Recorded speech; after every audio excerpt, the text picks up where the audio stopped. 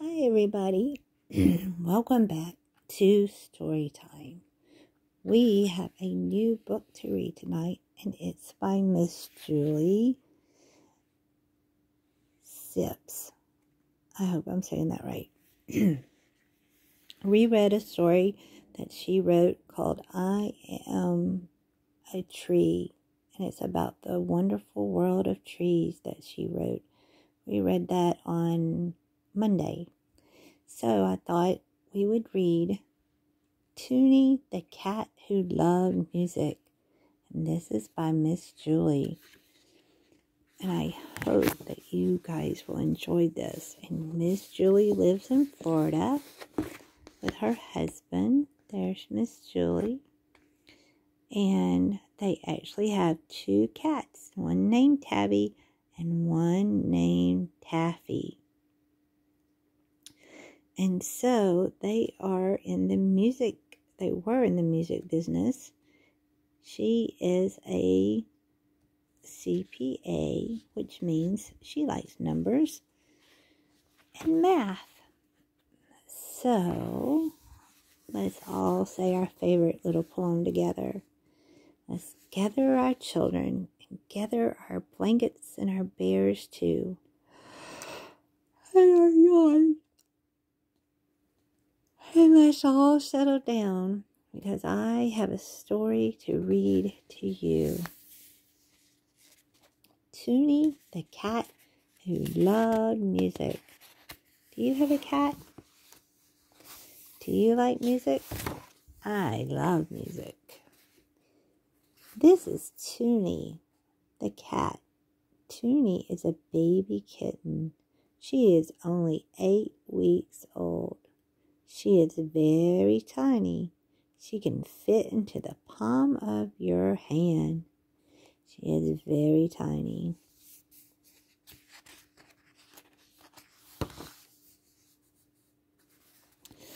Tooney lives with Jim and Michelle, who have a music studio in their home.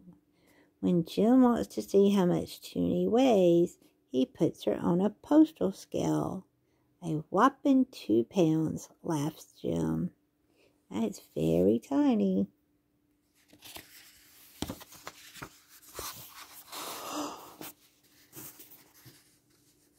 Little Tooney, hold on, let me get where I can hold the phone. Little Tooney can hide in very small places where bigger cats cannot. She's inside of a trombone there.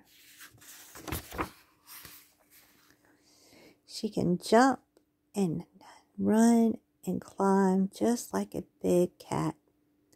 Tooney can jump and climb up on almost all the furniture in the house.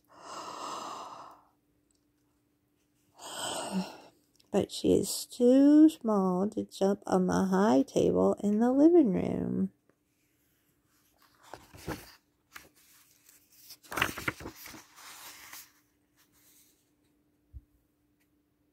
Instead, Tooney sits under the table and watches all the things that go on in the big room.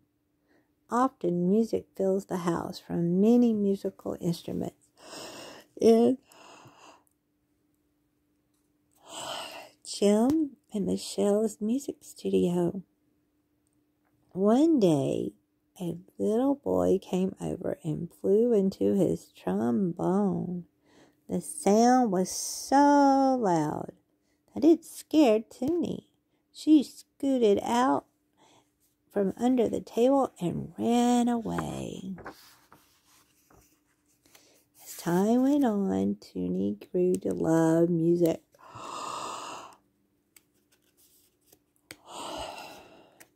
When it was time for a nap, Michelle would put on soft, pretty music. Tooney would stretch out, give a big kitty yawn, and fall asleep.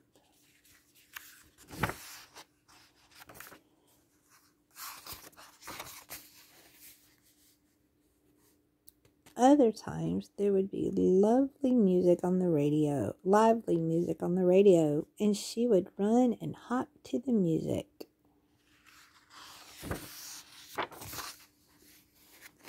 Every day, Tooney sits in a chair in the shop and watches Jim fix the instruments. Sometimes Jim plays the instruments to test them. One time, Tooney sat on Jim's knee as he played a flute. The sweet sounds of the flute lured her to sleep. Do you see the letter on top of Tooney's head? I do. When she's not watching Jim, Tooney likes to walk through the jungle of instrument cases. She peeks inside at all the different instruments. She sees big instruments like the trombone and saxophone, and smaller instruments like the flute and clarinet. Some instruments are shiny and brassy. Some are silver. Some instruments have a few buttons. Others have lots of keys and buttons.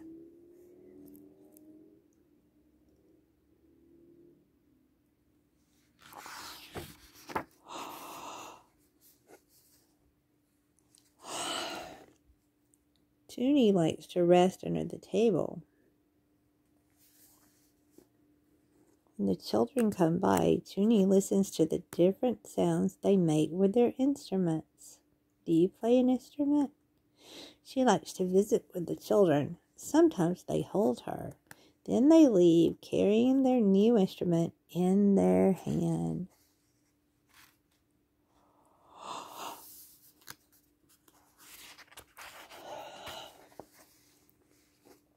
Oh, how Tooney wishes she could play an instrument.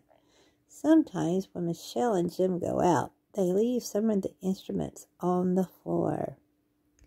Tooney taps some of the buttons and bows with her paw. No sound comes out.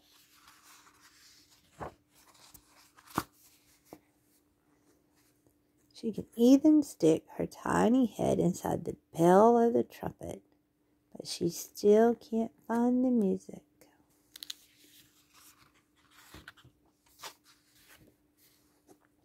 So the weeks go by, and Tooney watches the parade of children with their instruments.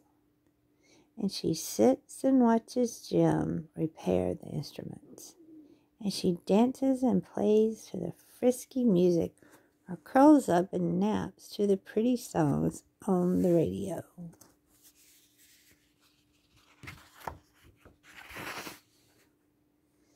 As time passed, Tooney grew bigger and bigger, until one day she had grown big enough to jump up on that high table in the living room.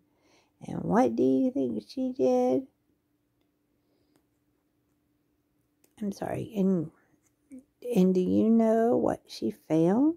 The table was not really a table, but a beautiful piano. Have you ever played the piano? I played the piano. And when she walked and danced across the keys of the piano, she made music. Finally, Tooney found an instrument she could play. So now, when the children come to the studio, Tooney plays the piano for them. And when the children leave with their instruments, Tooney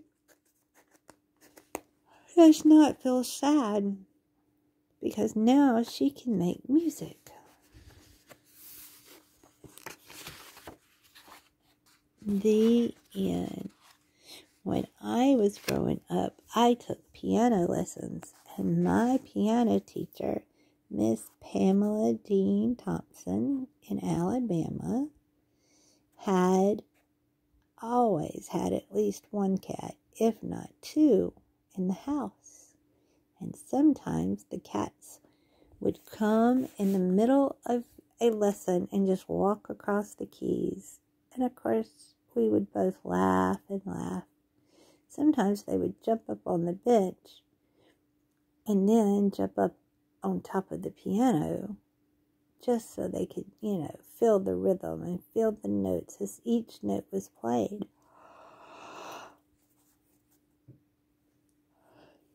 So do you have a cat? Or do you sing or play the piano? I also play the clarinet. Well, I'm so glad that you came by and spent some time with me. I hope you enjoyed Tooney the Cat who loved music. And I know I can't wait to read our next book to you. And I know you can't wait to hear it again. So please come back and bring a friend. And I'll see everyone again really soon. Good night, everybody.